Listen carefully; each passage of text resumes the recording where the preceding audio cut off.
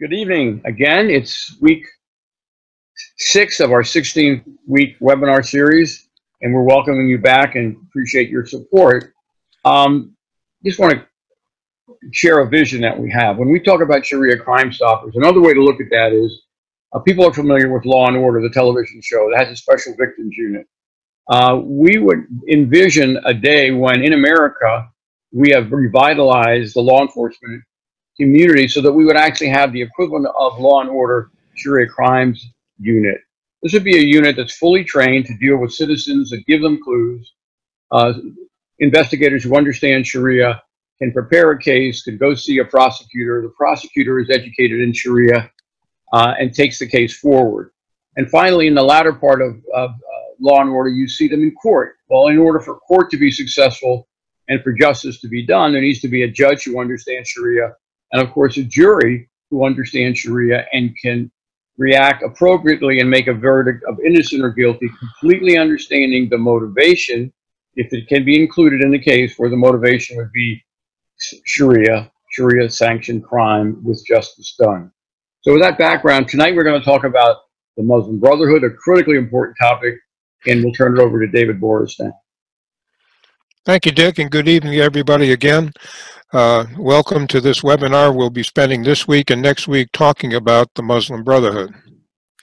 Our major takeaways for tonight, we're going to look at the historical overview of the Muslim Brotherhood, the initial publication of its playbook back in 2001, with the tactics to be used for world conquest, how the Muslim Brotherhood is infiltrating into America, the importance of a document referred to as the Explanatory Memorandum that identifies the strategic plan for eliminating America, followed by the 5-phase plan for civilization jihad in the United States.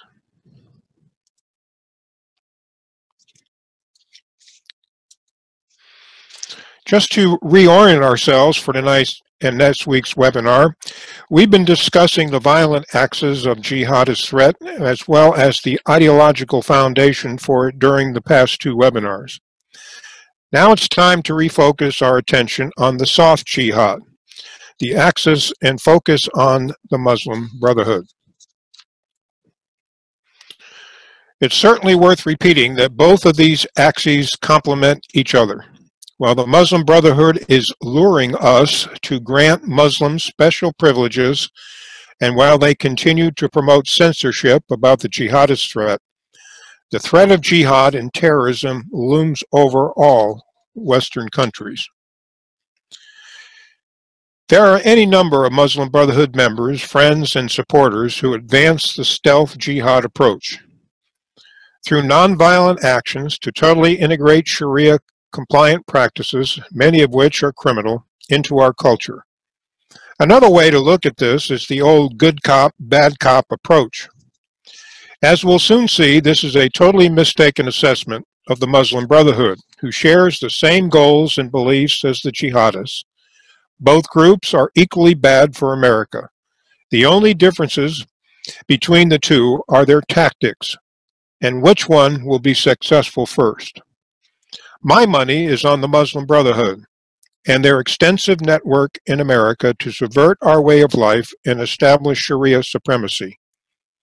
And remember, there is an alliance between the Muslim Brotherhood and their entities with the social Marxists and progressives in our country. The logo on the left is the one traditionally associated with the Muslim Brotherhood. It depicts the Quran at the top between 2 sword blades, and in Arabic, between the 2 sword handles, the word prepare, to make ready, along with 2 swords themselves signifying the need to remove both internal and external threats to Islam through jihad. Please remember from our webinar on jihadist ideology that threats to Islam are called obstacles, obstacles that stand in the way of fundamentalists to establish Sharia law. Now, the logo on the right first appeared during the pro-Morsi demonstrations in Egypt, symbolizing the death of his followers in Rabia Square on August 14, 2013. The yellow symbolizes the Golden Dome of the Rock in Jerusalem, with the black hand reflecting the black cloth covering the Kaaba or cube in Mecca. Finally, the number 4 shows that Morsi was the 4th elected president of Egypt, following Nasser, Sadat, and Mubarak.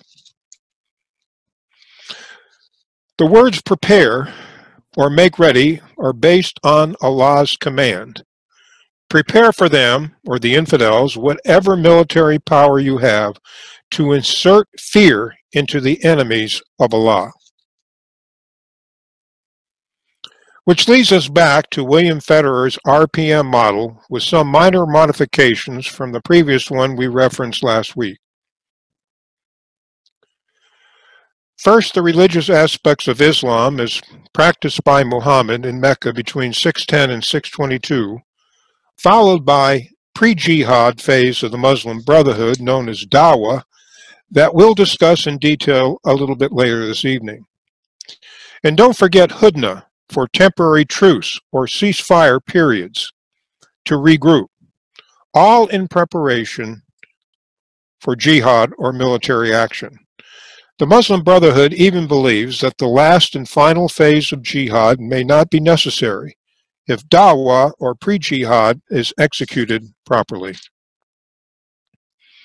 We've had the Muslim Brotherhood's Grand Playbook since 2001 that reveals a meeting called in 1977 by Joseph Nada in Switzerland that established the foundational structure to guide the Muslim Brotherhood in Europe and the United States.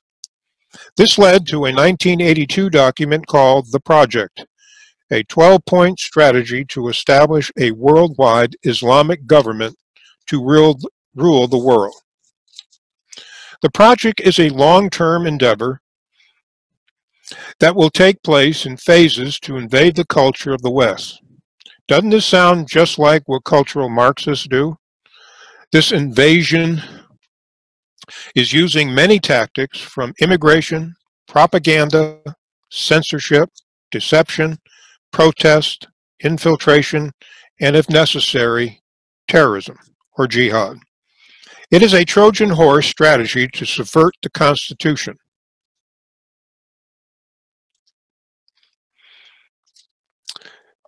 Some of the tactics of the project. Avoid open alliances with terrorist groups or organizations. Now, the operative word is open, so that the Muslim Brotherhood will be viewed as the so-called good cop, as compared to those violent terrorist groups. Just another example of deception. Infiltrate and take control of existing non-Muslim Brotherhood or non-Muslim organizations to focus their efforts and activities on furthering Muslim Brotherhood goals. Followed by creating a network of Islamic schools and charitable organizations that can be used to launder money covertly to jihadist groups. Insert Muslims with fundamentalist beliefs into federal, state, and local governments, non-government organizations, labor unions, school boards, and form partnerships with churches and synagogues. This is huge, the creation of a red-green axis with progressive groups, social Marxists, liberal organizations, not to mention colleges and universities. Keep Muslims fired up by emphasizing their victim status as a persecuted minority, and whenever possible, get them involved in fostering social and political unrest just short of covert violence. Continue to support jihadist groups through the back door, out of public view. Remember the 7th category of zakat that is part of a Muslim's annual financial giving of 2.5% of their total wealth. Finally, maintain enmity and hate toward Jews and fake friendships with other non-Muslims. If you had the enemy's playbook, what would you do with it? What would you expect our government officials to do with it? Most of you are familiar with the parable of the scorpion and the frog. The scorpion asks the frog for a ride on the frog's back to cross the river. Out of kindness, the frog agrees, knowing he risks being stung by the scorpion. Partway across the river, what happens? Just like the scorpion acknowledges his true nature by killing the frog, so too our enemy and founder of the Muslim Brotherhood. Look at Hassan Banna's words in the top right box. It's the nature of Islam to dominate. It's part of the very fabric or DNA of Islam. And in the bottom box, Islam is about imposing Sharia on mankind. Nowhere is this battle better reflected than in the Muslim Brotherhood's creed. God is our objective, the Quran is our constitution, the Prophet is our leader, jihad is our way, and death for the sake of Allah is the highest of our aspirations. This is still in effect today, still being ignored by so many in our government. Jihadists and members of the Muslim Brotherhood love death and incorporated martyrdom as death for the sake of Allah is the highest of our aspirations. The original form of Islam as practiced by Muhammad and his righteous companions must prevail. Returning again once final time to Sayyid Qutb, who called for a revival of Islam to liberate mankind from man-made laws, to establish Allah's sovereignty. By doing what? Overpowering all obstacles, just like jihadists did after Muhammad's death. Finally, Qutb called for a vanguard of highly committed followers to impose Sharia in America. They came to the United States in 1962. The vanguard or cadre of Muslim Brotherhood members came to our shores in phases. Let's look at each phase separately. The initial vanguard came from Egypt and Saudi Arabia in 1962 and consisted of Muslim Brotherhood members who left their guns behind. The first Muslim Brotherhood front group was the Muslim Students Association, formed in 1963 at the University of Illinois on the Urbana campus. The next phase of the Muslim Brotherhood members came from Pakistan in 1971 and started the Muslim of America camps we discussed during the current threat webinar earlier this fall. The next contingent came from Palestine during the 1980s and established Islamic Association of Palestine to raise financial support for Hamas. The IAP established chapters or fundraising in colleges and university campuses and would later change its name to the Council of American Islamic Relations. Since 1980, the Muslim Brotherhood has been working to consolidate their efforts and to further expand their influence into all segments of American society. Funding has come from Saudi Arabia for a variety of projects to include mosque and Islamic school construction. Finally, since the mid-1990s, the next wave of Muslim Brotherhood members has come from Somalia and refugee resettlement programs sponsored by the United Nations and administered by non-governmental organizations in the United States. Earlier in this evening's webinar, we looked at the critical Muslim Brotherhood document called The Project, which established the strategic guide for the growth of political Islam in Europe and the United States. It contained a 12-point strategy to establish a worldwide Islamic caliphate or government, a strategy known to U.S. government officials since 2001. A second key document of the Muslim Brotherhood, called the Explanatory Memorandum on the General Strategic Goal for the Group in North America, came into the hands of the FBI in 2004, prepared by senior Muslim Brotherhood officials from the Islamic Society of North America and the Islamic Council of North America. The document was authored by Muhammad Akram in 1987 and published in 1991. That was 9 years following the publishing date of the project document. The Ikhwan must understand that their work in America is a grand jihad in destroying Western civilization from within and to sabotaging its miserable house by their own hands and the hands of believers. The document is prepared by the Muslim Brotherhood leadership for their followers and it makes it very clear that the work of the Muslim Brotherhood in America is a grand jihad to destroy Western civilization by sabotaging its miserable house with the help of non-Muslims in conjunction with Muslim Brotherhood followers. The statement goes on to say, so that America is eliminated and God's religion is made victorious.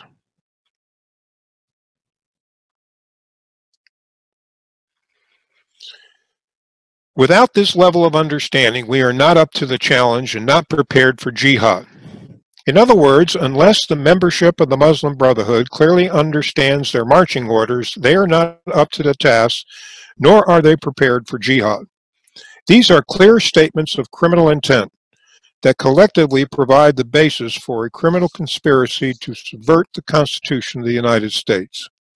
A criminal conspiracy being waged against the United States by the Muslim Brotherhood, its members, affiliates, and sympathizers today. So how do they intend to sabotage our miserable house? By our hands and assistance. First, by hiding behind our Constitution and our laws, by counting on ignorance and denial of the threat through their use of deception, by our obsession with tolerance of all others, especially those who claim they've been victimized by racism or hatred, along with our unwillingness to be critical because of political correctness. Another way we help the Muslim Brotherhood is by caving in to their insistence, Muslim privileges, and accommodating their efforts to impose Sharia-compliant practices. During our first webinar, we saw how effective the Muslim Brotherhood has been to get senior government officials of the Department of Justice, Department of Homeland Security, and Department of Defense to totally purge and dilute our law enforcement and military's training about the Islamic threat in America.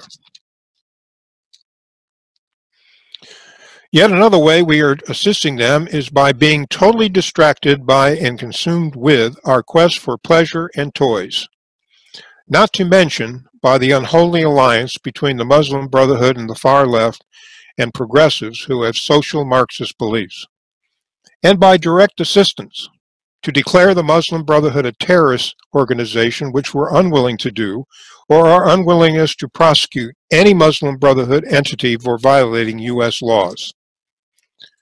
And finally, pastors and rabbis seem universally unwilling to protect their flocks by warning them about Sharia. Now, the Muslim Brotherhood has read Sun Tzu and has diagnosed American society, its leadership, and its institutions, and has concluded they know their enemy and they can win. On the other side of the ledger, let's now focus on some of the tactics and activities used by their members against us. One is lawfare, or the filing of frivolous civil lawsuits against anyone deemed to be offending Islam in order to force them into silence or inactivity. Such suits are often used to force local law enforcement to cancel training about the Islamic threat, as happened to the Barrow County, Georgia Sheriff's Office last March when I was scheduled to give an 8-hour training class. We will address this tactic in more detail later. Suffice it to say that demands for special privileges for Muslims are endless and will never stop until local officials stop caving in to Muslim demands. Just the possibility of being called a racist, bigot, or an Islamophobe is often enough to silence any critic of Islam or to force any public official to comply with a Muslim Brotherhood demand. During our second webinar on the current threat, we addressed the use of takfiris as the label to threaten Muslims into silence out of fear of being considered an apostate. The United Nations has passed several resolutions favorable to Sharia at the insistence of the Organization of Islamic Cooperation, or OIC, which is comprised of 57 Muslim nations who constitute the largest voting bloc in the United Nations. Resolutions like 1618 that greatly restrict free speech of member nations to conform to Sharia blasphemy codes in Sharia or face criminal sanctions. Yes, the Muslim Brotherhood is often contacted to provide training to law enforcement, Department of Homeland Security, and members of the military.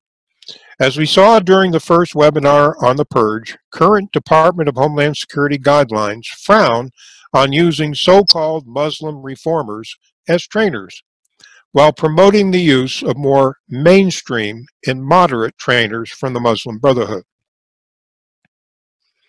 Unfortunately, far too many of our public officials and members of Congress and the Senate rely on CARE and other Muslim Brotherhood entities for information about Islam. Not only are such officials threatened by being called racists or Islamophobes if they don't listen to the Muslim Brotherhood, they also risk losing valuable campaign contributions from Muslim Brotherhood coffers. And what information these public officials do receive from the Muslim Brotherhood is more often than not wrapped up in one of the various forms of deception, lies, and propaganda we discussed previously. One of the Muslim Brotherhood's more successful campaigns involves their penetration and influence on what is taught in our classrooms. We'll take a closer look at this during the next webinar. Another tactic they use has targeted our churches and synagogues by promoting the notion that all worship and the same God, all religions are peaceful, and we can even blend Christianity and Islam into Chrislam as a way to further marginalize the Jews. The explanatory memorandum identifies the Muslim Brotherhood's efforts to impose Islam as a civilization alternative to change America through our politically correct desire for tolerance. Through an extensive and elaborate process referred to as settlement, in order to integrate, firmly root, enable, and entrench Sharia into our society in stages. An important aspect of this process is the expansion of the mosque and Islamic Center network throughout America, something we'll look at in webinar number 11 entitled Mosques, the Axis of Our Movement. Another aspect of settlement is accomplished by increasing the numbers of Muslims in America.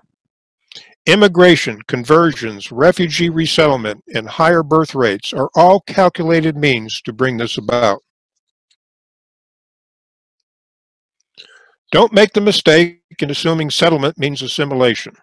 On the contrary, Muslims are told not to assimilate, but to live in distinct enclaves where Sharia can rule. Settlement, on the other hand, does imply the one-way street to integrate Sharia practices into mainstream American culture, all involving a well-thought-out plan to dominate America through dawah, or pre-jihad, that we'll discuss later this evening. Now, how do we know all this information? All of the information about the Muslim Brotherhood and explanatory memorandum, plus a whole lot more, is a matter of record in the Holy Land Foundation trial conducted in a federal court with Department of Justice prosecutors with evidence obtained by the FBI. This trial represents the largest illegal transfer of funds, $12.4 million, to Hamas.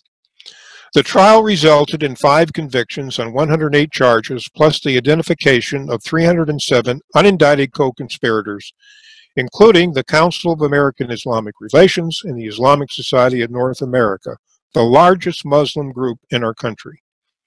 Note that the Department of Justice has not brought any charges against any of the co-conspirators identified during the trial, even though the Assistant U.S. Attorney in Texas wanted to, but was overruled by the Obama administration.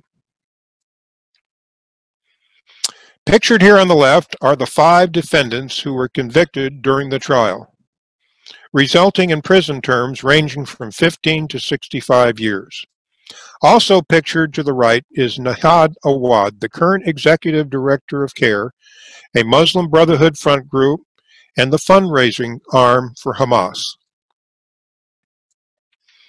Returning to the explanatory memorandum, we see a list of Muslim Brotherhood organizations and affiliates at the time that the memo was prepared in 1987. We see at the top of the list the Islamic Society of North America, identified as one of the unindicted co-conspirators, followed by the Muslim Student Association, the first Muslim Brotherhood group formed in America back in 1963. And fourth from the bottom, the Islamic Association for Palestine, that later morphed into the Council of American Islamic Relations, as uncovered by an FBI wiretap of a Muslim Brotherhood meeting held in Philadelphia. The significance of the explanatory memorandum. The evidence presented at the Holy Land Foundation trial clearly establishes a criminal conspiracy by the Muslim Brotherhood to overthrow the United States government, and represents a clear, unambiguous statement of criminal intent to subvert the U.S. Constitution. Through evidence uncovered during the trial that was uncontested by the defense. Ever since the Muslim Brotherhood and its officials have engaged in an elaborate subterfuge consisting of denials that Islam has anything to do with terrorism, deceptions over the meaning of key terms and statements like jihad is only an inner struggle against temptation, or by making the repeated argument that Islam is being victimized by the West and has every right, therefore, to defend itself from outside threats, and finally by outright obstruction and resistance to any counterterrorism programs that even hint at a nexus to Islam, or by continuing to raise funds for Hamas, and by preventing any factual discussion about Islam by the aggressive use of ad hominem attacks. Returning to Sun Tzu and the art of war, the opportunity for defeating the enemy is often provided by the enemy himself. Let's now turn to how we're giving the Muslim Brotherhood such an opportunity to defeat us by looking at their plan for victory. We've previously reviewed two key documents authored by our enemy that provided the strategy behind the quest for victory, the project and the explanatory memorandum. Now we'll turn to the 5-phase plan for accomplishing their goal. As we said from the outset, what the Muslim refers to as Grand Jihad consists of two axes, one covert or overt through direct attacks by jihadist groups, and the other more covert and nonviolent. We've also said that both axes complement each other, so we'll be focusing on the luring aspect of the equation, also known as dawah or pre-jihad, that if done properly makes the last phase of jihad not even necessary. All the fishermen and women in our audience know the importance of lures, especially the right lure. The Muslim Brotherhood uses a variety of lures to entice or subdue its prey into submission by causing us to let down our guard or to become totally demoralized before we are captured.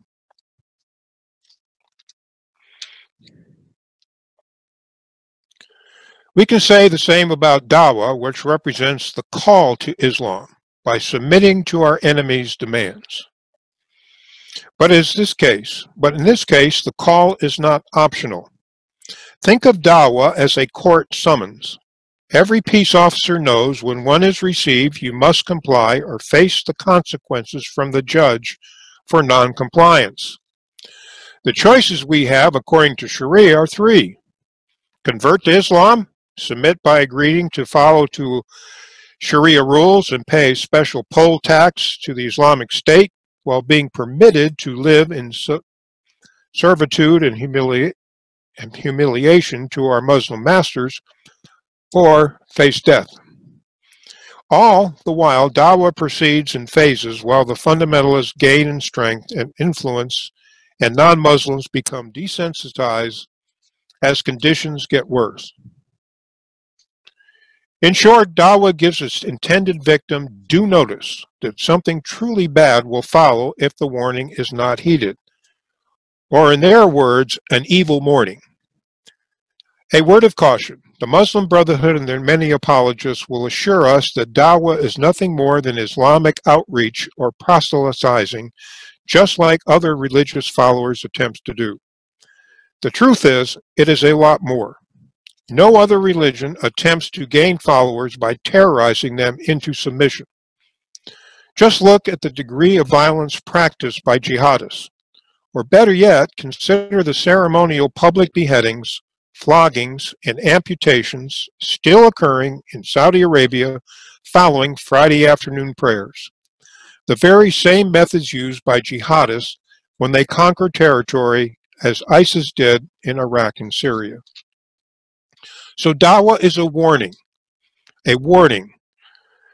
Let's see how Allah discusses the relationship between luring, or dawah, and terrorism, or jihad. Invite non-believers through beautiful preaching and be gracious in any discussions and arguments. But for those who go astray or are not obedient will be the eventual losers. When we decide to destroy a population, we first send a definite order to those among them. Then it is we destroy them utterly. The ultimate warning before destruction. And turning to the Green Book, one of our sources throughout this webinar, before jihad, issue an invitation, and if it doesn't work, get non-believers to submit to Sharia and pay special tax in exchange for their life. This is extortion, Islamic style. Think of Islamization as a transformative process that gradually changes the house of war into the house of Islam under Sharia law. And as we go through this process, remember the 1982 document, The Project, and one of the elements of the 12-point strategy for the Muslim Brotherhood to establish alliances with progressive organizations and form a red-green axis. One of the first steps in this process is to remove non-Islamic religious symbols and cultural traditions. We see this being played out today with attempts to remove Confederate monuments and statues and references to the Founding Fathers in the classroom, and by relabeling names, the names of religious days of significance, like Christmas, into neutral terms of political correctness, thus removing any competition that our original Judeo-Christian culture might present to Islam. For our peace officer viewers who are well versed in the broken windows theory of crime control, we can call dawah the broken windows of our culture that will eventually lead to its total transformation unless dawah is stopped. The next broken window is to start replacing what has been removed from our culture with increased levels of Sharia compliance, all in public view. Note the number of, as one example, the change of swim periods for strictly Sharia compliance swim periods for Muslim women. Harvard gyms go to Sharia. North Carolina Aquatic Center says yes to Sharia. San Diego YMCA enforces Sharia. Maryland pools try Sharia and separate swimming for women only. Minnesota YMCA and St. Paul Police Department organize Sharia swim teams. George Washington University adds female-only swim hours for Muslims.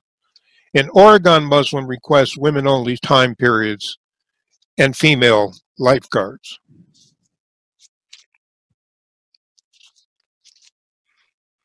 At my alma mater, a female Muslim applicant demanded that the uniform rules be changed to adopt the head covering.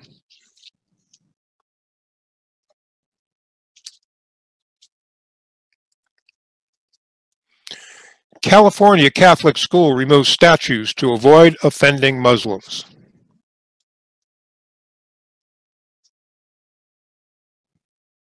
by removing a statue of baby Jesus. The process of dawah also targets Muslims as addressed in the explanatory memorandum.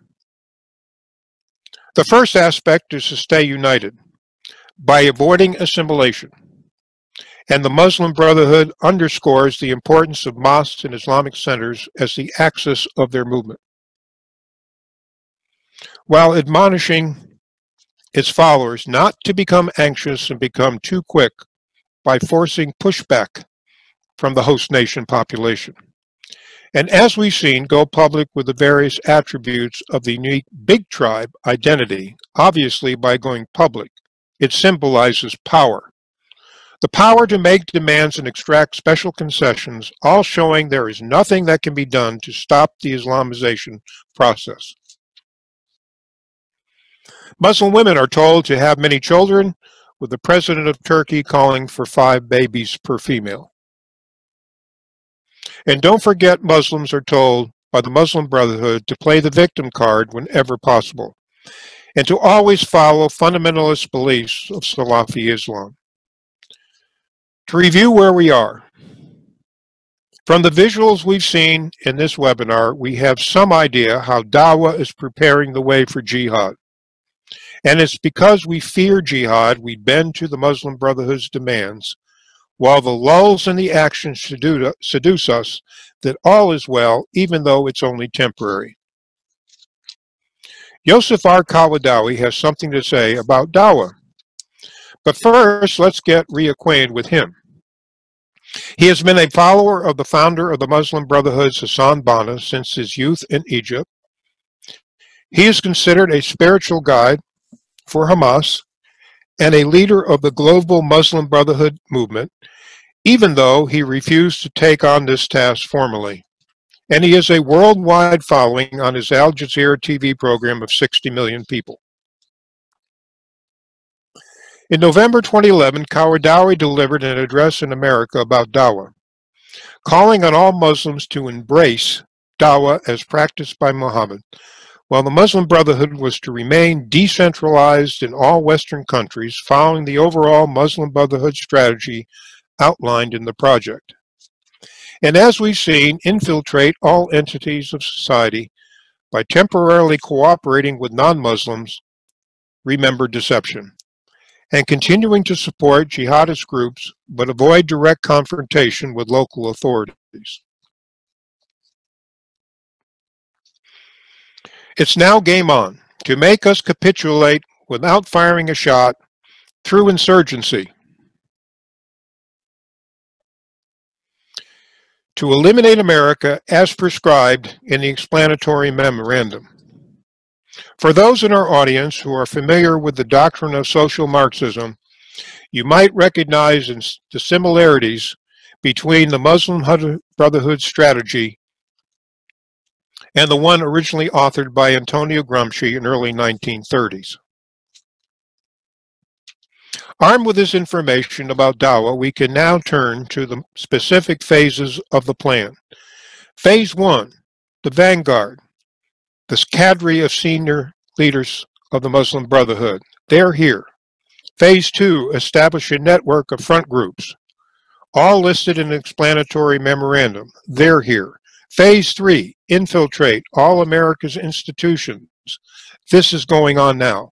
As we've seen, make Muslims demands for special privileges and protections, ongoing, that all lead to final confrontation. We can label the 3 pillars of dawah or pre-jihad as censorship, recall the training purge, as disinformation, or recall the Muslim Brotherhood's spin game, and by infiltration throughout all of our institutions. Least you think the Muslim Brotherhood is operating on the fringe of Islamic doctrine and has concocted some pacifist means to avoid armed conflict for its members. Let's look at what a military officer of a Muslim country that is a nuclear power has to tell us about dawah. The Quranic Concept of War, authored by Brigadier General S.K. Malik. The Quranic concept of war was authored by a Pakistani general and published in 1979, as the title suggests.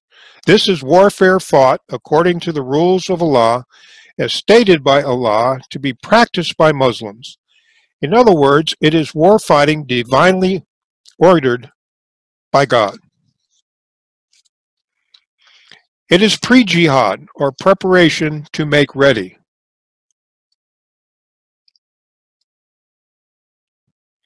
Having already won the war of will, the opponent's faith is destroyed. The key to victory is the preparation stage. Against them, make ready. Again referring to chapter 8, verse 60 of the Quran. The Muslim Brotherhood's network for Dawah, as constituted after the Muslim Student Association was established in 1963, and how it has morphed into a complex network today,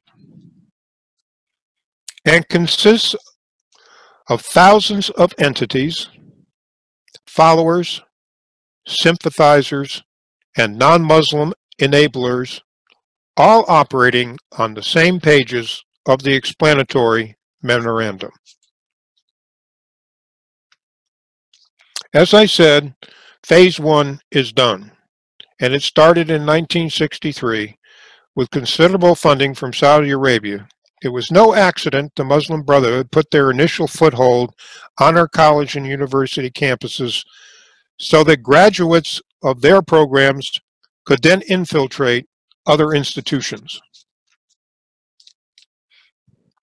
Phase 2, the network through front groups. By forming a virtual parallel society following Wahhabi brand that is virtually indistinguishable from Salafism practiced by the fundamentalists. Well, let's see what a parallel society looks like. Every major institution on the left that we're all familiar with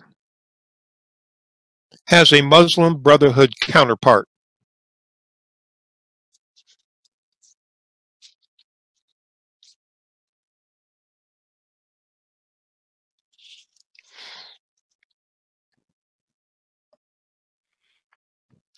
And there are more examples with their counterparts.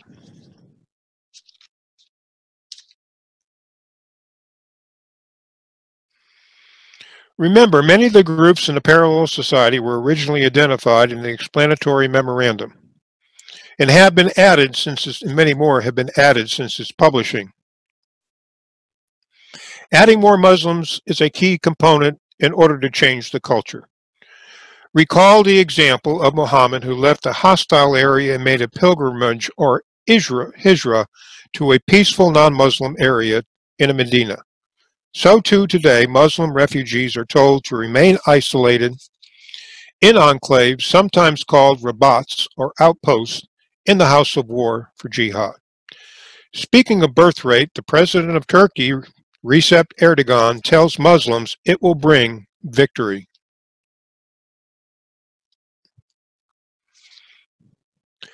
As for refugee resettlement, it too plays an important part. To be able to increase the visible indicators of Sharia compliance so that there are more voices demanding concessions, which leads to empowerment and political clout. So at first, Muslims are told, keep a low profile, becoming good neighbors.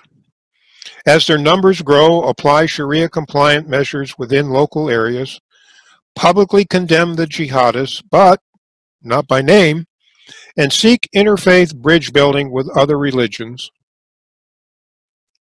Phase 3 is when the heat gets turned up and demands for concessions increase and lawfare or the filing of civil suits becomes more frequent to intimidate and silence critics.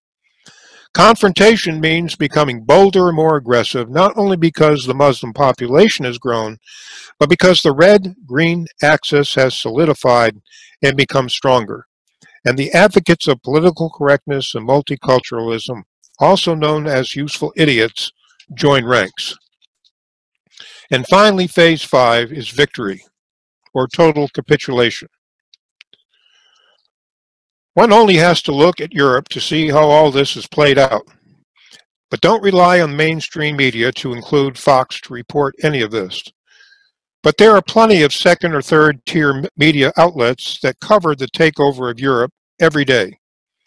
And as we'll see, where there is social unrest in the US, you'll find jihadists, sympathizers, and activists, like happened in Ferguson, Chicago, and Baltimore.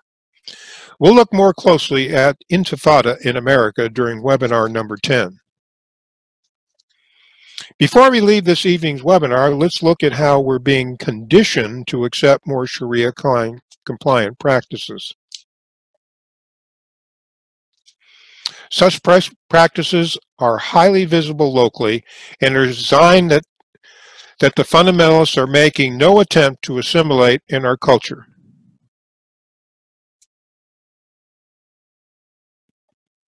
Mosques are being constructed at a record pace, with current number in excess of 3,000 nationwide.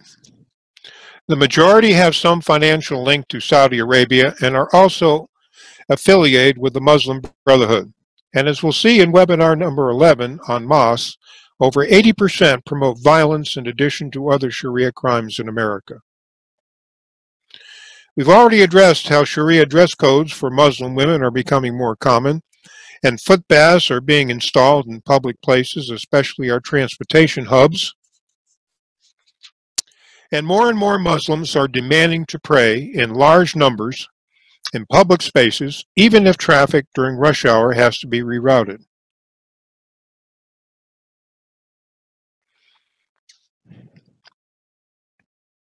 Quiet spaces in many public buildings, once open to anyone desiring a place to mediate or meditate or pray, are being converted to Muslim, male-only prayer rooms.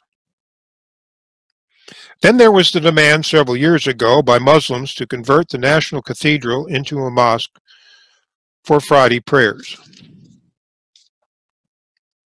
And if you shop at Target, you might see a sign such as this at a checkout counter directing you to another line because the Muslim employee can't handle pork or alcohol products. Then there was the conversion of the Oklahoma State Capitol building into a mosque, again for prayer.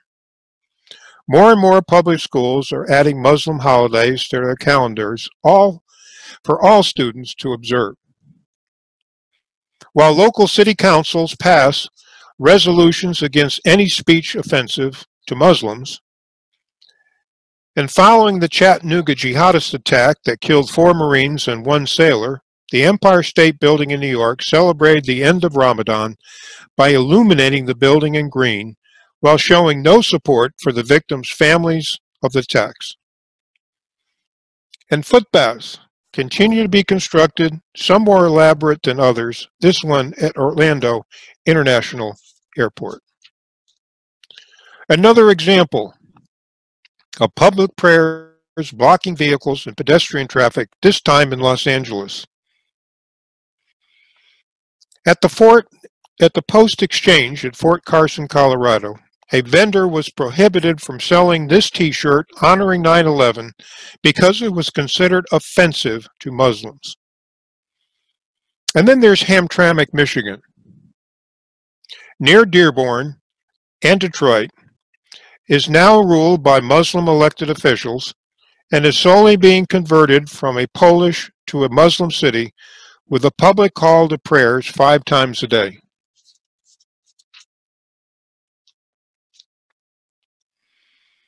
And not far away, one of the largest mosques in America. So how deep is their control in the United States? None of this would not be for happening if it wasn't for the Muslim Brotherhood and their virtual control of all Muslim groups in America by Muslim Brotherhood leaders, with some females to give a softer image. Non-Muslim Brotherhood groups are marginalized and often condemned for apostates to neutralize their influence.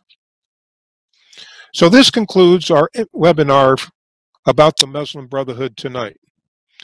Our major topics for next week's 7th webinar is to examine the common characteristics of Muslim Brotherhood front groups, to take a closer look at CARE and its close association with the FBI and how it influences local law enforcement, to take a look at its penetration into government and educational institutions, and the infiltration of Sharia into our legal system. I'll now turn the webinar over to Mary, who will handle your questions and answers. And good evening, everybody. Thank you for the... Good evening, everybody.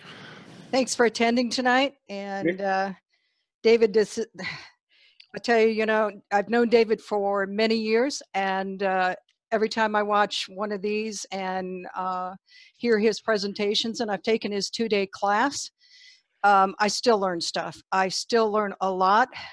There's so much here that the detail on it is amazing, David. Thank you for that. Oh, and I'm just happy that I didn't lose power. I'm in the southeast, and we've got a storm going on here, so forgive me for that. Anyways, let's kick this off. I want to make sure that anybody that's new to this, is able to go to some of the previous ones that we've had. Obviously, this is our 6th one, so please check us out on the unitedwest.org/Sharia Crime Stoppers, not as easy to say, for our previous ones, or even on YouTube. We have a Sharia Crime Stoppers YouTube page as well. So they're all previous ones, and this one will be out there within 24 hours. I just want to make sure everybody understands we're still open to questions. If you want to send us a note on spearpoint911@ShariaCrimeStoppers.org to tell us what's going on in your area. And one last thing I want to say before we get into the Q&A is that something we have failed to say to all of you is that David actually does this class on site. He has been doing it for over 4 years and has trained over 1,500 police officers and sheriffs. And he's been doing it with the presentation that basically he's been doing for this 16-week program in a 2-day event. So just to let you know, David continues to try and do this to any officer, any local officers or sheriffs that will let him come in. Basically, it's free, but he needs to have his expenses paid for, is all the cost to it. So just FYI on that. Let's get to the questions, and we've got a few already lining up here. Let me get to them. So tonight, Chris wants to know, it has been argued that the explanatory memorandum was written by low-level MB Muslim Brotherhood operatives, and there is no evidence it was adopted or implemented by Muslim Brotherhood leadership. How do you respond? Well, that's part of the deception. There's no question that this was authored and written and developed by the highest levels of the Muslim Brotherhood in the United States. It's never been repudiated by any of the senior leadership. It's still in effect, and it's still being followed. Now, of course, they're going to want to try to deceive you that it was written by low-level individuals. This is part of the plan. And, of course, we have others on the other side, the progressives, people in the media, as well as college, universities, and campuses that also have bought into this deception. But this is still on the table as their strategic plan to take over the United States, and they are still following it to this very day. Yes, they are.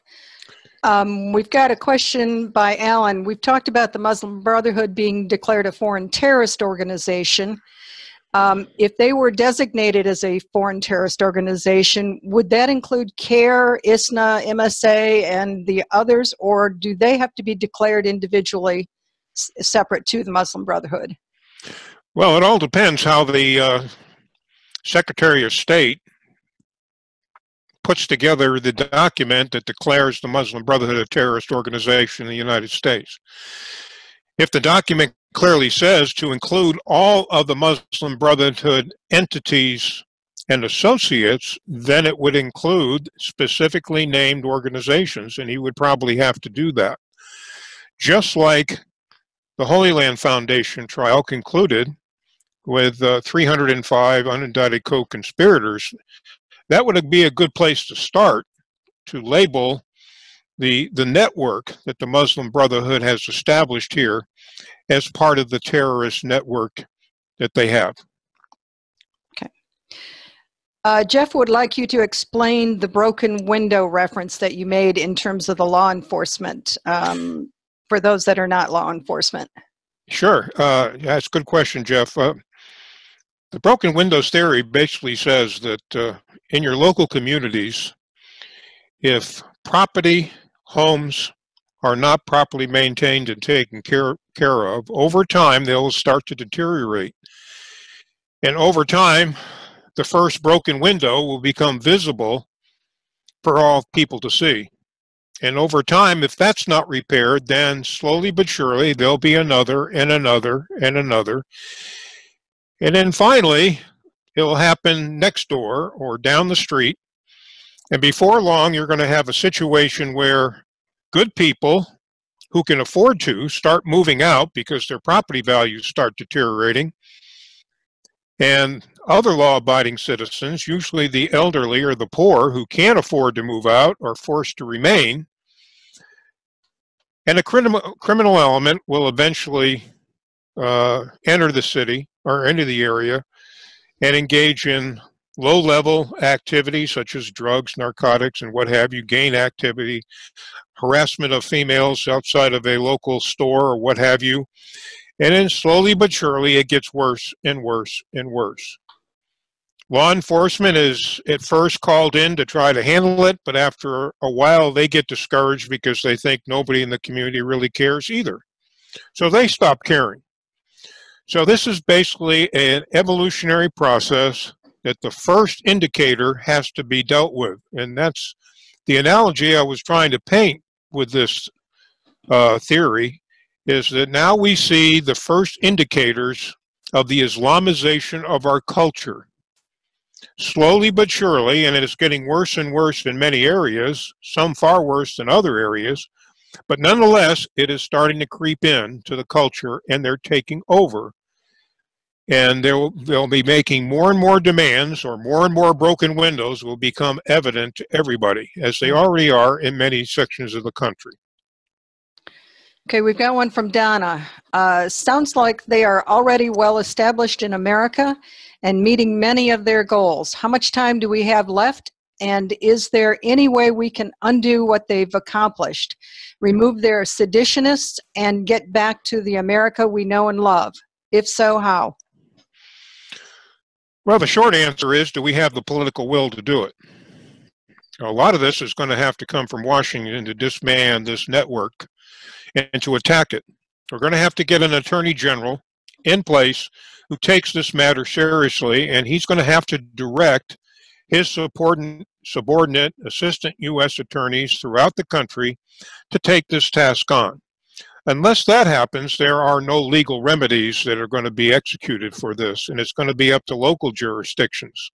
Now, at the local level, keep in mind that all of the demands that I showed you tonight, the visuals of what's going on in local levels, were approved by local non-Muslim government officials. For example, public prayer blocking our roadways.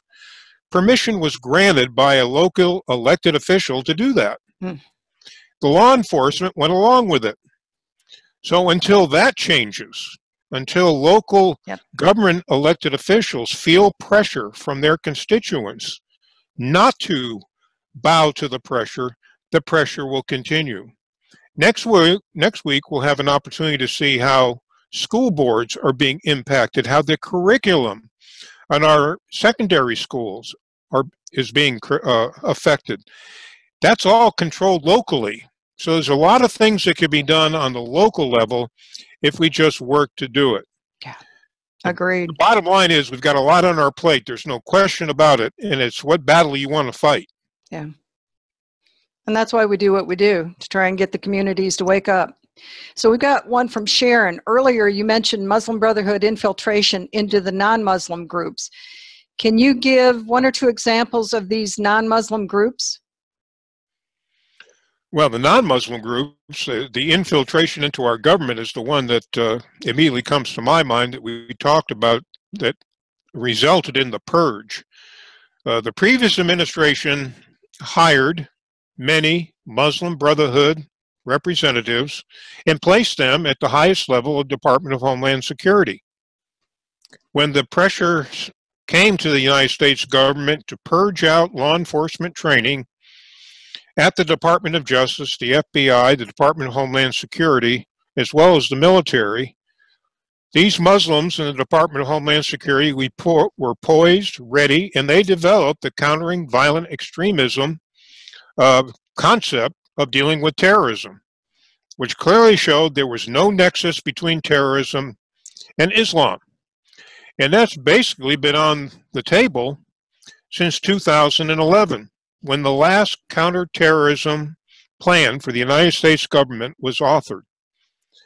What everyone needs to know is just this past week, our government finally has come out with a revised plan and clearly labels the Islamic ideology as the principal driver behind jihadist terrorism for the United States. Now, this is a huge change because now our government has gone on record formally to name the threat.